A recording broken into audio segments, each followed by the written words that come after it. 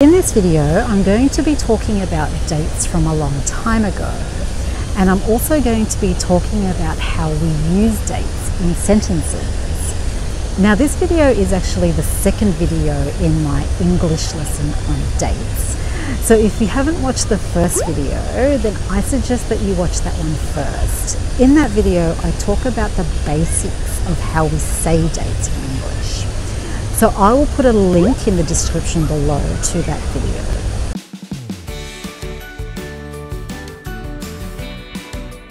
So let's continue talking about dates, and in particular, years. So let's talk about the years from 1100 to 1999. Now with these years, we use the same rules that we were talking about in the first video. So we take a year and we split it into two numbers, and then we say the two numbers together. So for example, we say 1232, 1467, 1739. And again, as we discussed in the first video, if the second number is a double zero, then we say 100. So it's 1100, 1200, 1300, and so on until 1900.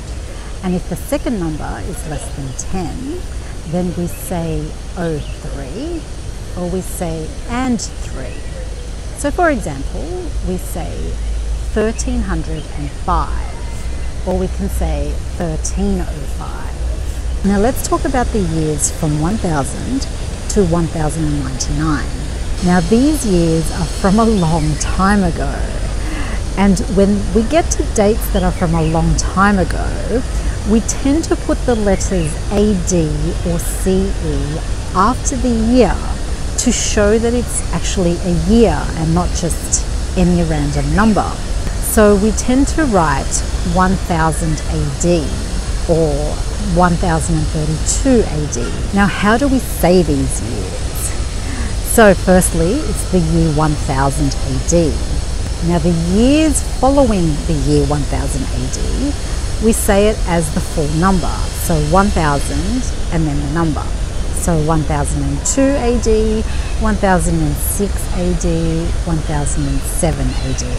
Now after the year 1009 AD, we have two options again. So firstly, we can say the full year. So we can say 1010, 1011, 1012, and so on.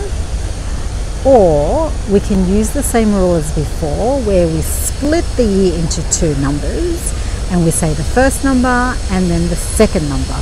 So, for example, we can say 1010 AD, 1011 AD, 1023 AD, and so on.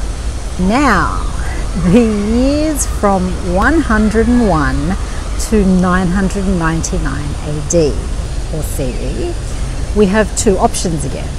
So firstly, we can say the whole number. So we can say the year 246 AD or the year 573 AD. Or we can split the two numbers again.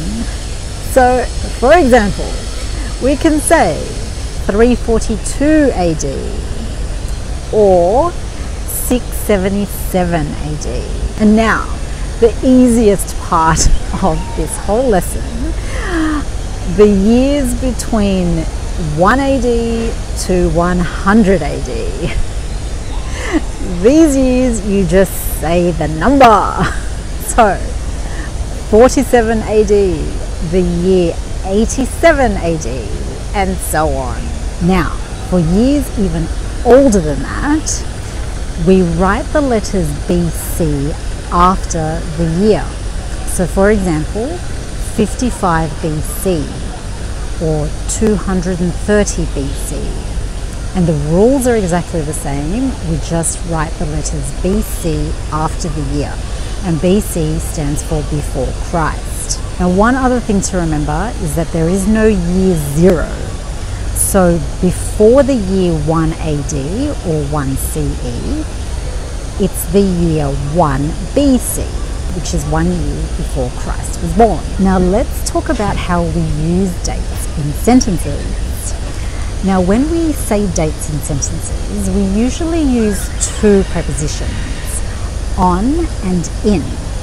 So let's talk about on first.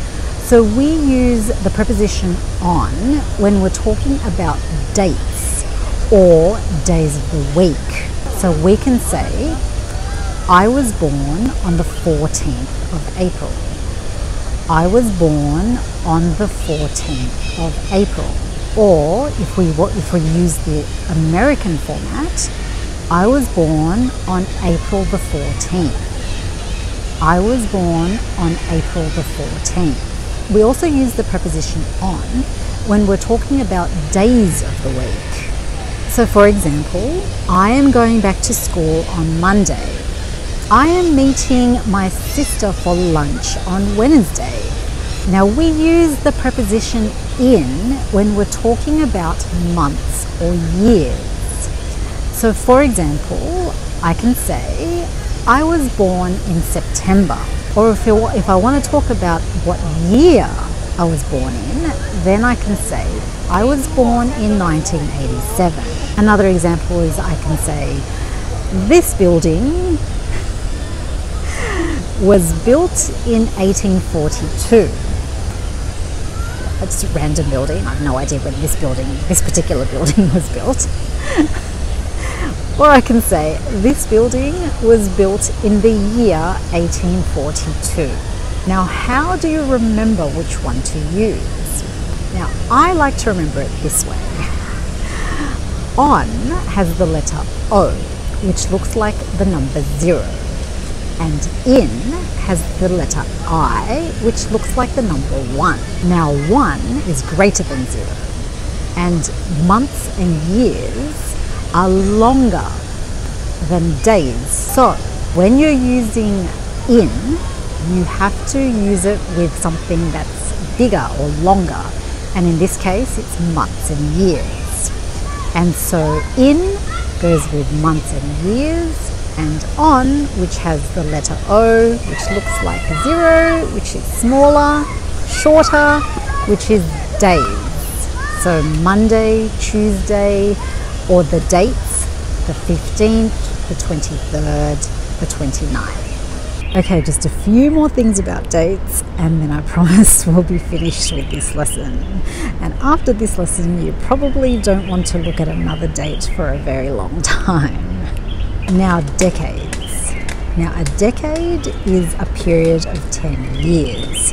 So, for example, from 1980 to 1989, this is called the 1980s. Or another example, from 1930 to 1939, this is called the 1930s. Or even earlier, the 1870s or the 1770s, and so on. Centuries. A century is a period of 100 years. Now, when we're talking about the years from 1600 to 1699, for example, we call this period the 1600s. Or we can say the 1800s or the 1900s. When we're talking about decades in the 1900s, we like to drop the 19 and just say the second part of the decade. So for example, we like to say the 80s, or the 30s, or the 70s. So for example, in a sentence, I was born in the 90s, or I really like the music from the 60s. That was a lot of information about dates in today's video. So firstly, we talked about dates from a long time ago, and then we talked about how to use dates in sentences using the prepositions on and in, and then we talked about decades and centuries. So if you like this video, please give me a thumbs up. And if you want to get more videos like this one, then please press the subscribe button and also the bell so that you'll know when I have a new video out for you. Thank you for watching today's video. Keep practicing, and I shall see you next time.